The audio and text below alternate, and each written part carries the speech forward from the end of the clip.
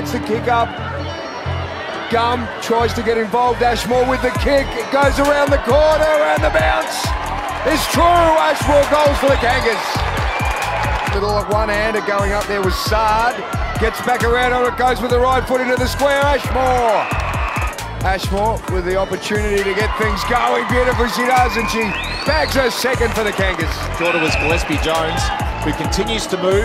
Ashmore's got separation on Rachich and the mark. And a third. She's hyperactive this afternoon. Through was Mia King. Ashmore free kick. She's got 4, and the Roos are on fire in a very cold North Hobart.